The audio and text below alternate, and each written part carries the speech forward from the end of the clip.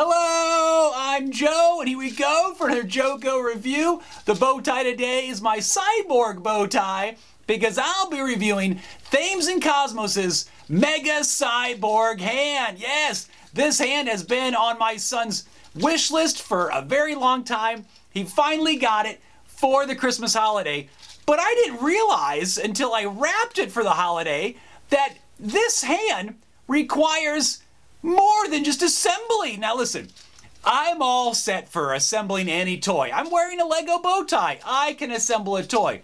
But this Cyborg hand requires you to cut out all 203 pieces from their original plastic frames.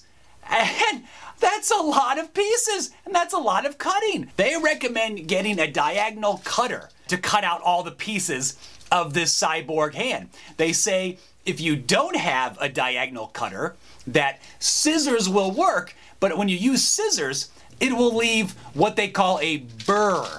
Now, this burr is basically like a, plastic nub that's left after you cut it out of the plastic frame. And they say your pieces cannot have any of these burrs, any plastic nubs, so you actually have to file down the plastic nubs on all these pieces if any remain. So I said, okay, I don't want to do scissors. I don't want to be filing every piece. I went out, I got myself a diagonal cutter and started cutting the pieces out, but still there was burrs left and right. There was still so many burrs using the diagonal cutter. So then I went back out to Lowe's. That's my second diagonal cutter. And this time I made sure it was the smallest little cutters that I could find that look just like the cutters on the instructions.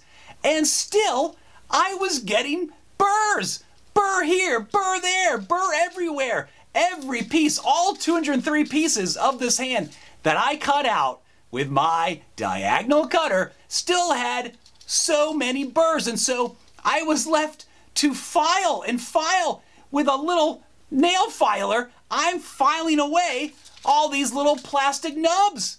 This is supposed to be STEM learning for children? More like STEM child labor. What am I learning from filing down all these plastic nubs?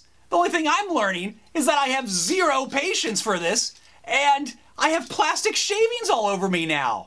I don't know. I tell you, quickly these burrs became the burr of my existence. And the box says it's recommended for ages 7 with help. And ages 10 plus, I got this. 10 plus, I got this.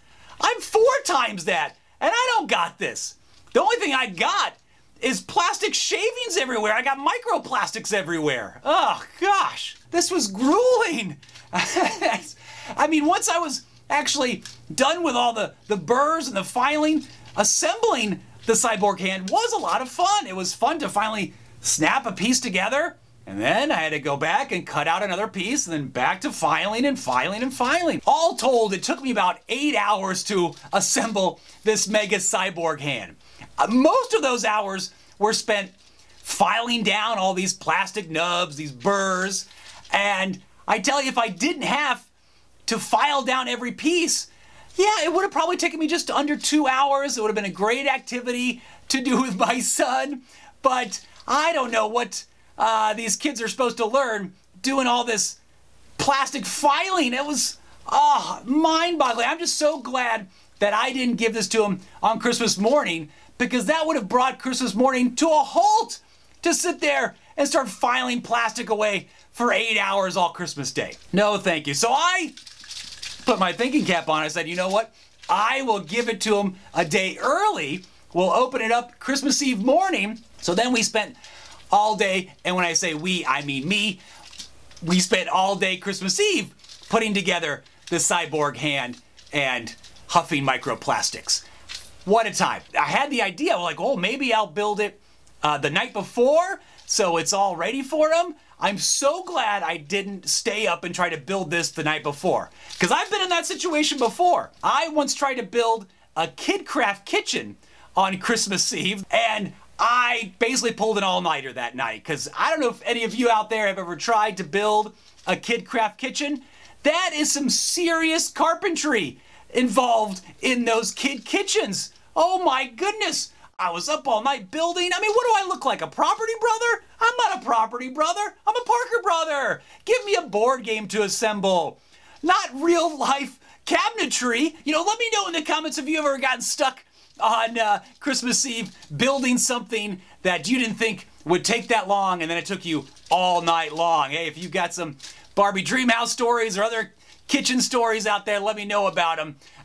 We've definitely pulled some all-nighters as parents, and I would love to hear your stories. But in the end, my son loves this Cyborg hand. It was amazing to see him explain how the hydraulics work. You actually do get to build in these hydraulics with water and oiling the plungers and the springs and everything.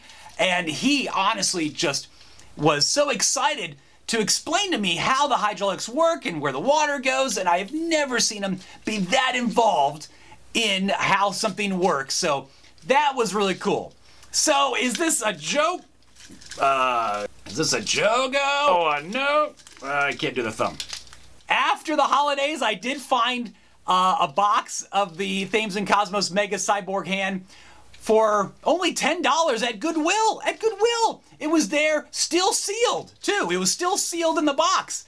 Probably donated by another frustrated family that felt like they didn't need to do all this factory work. If you can find this sealed at Goodwill for $10, then it's a Jogo. As much as he loved this set, I just can't recommend this for someone to do on their own. There was so much work to file and file and file and file.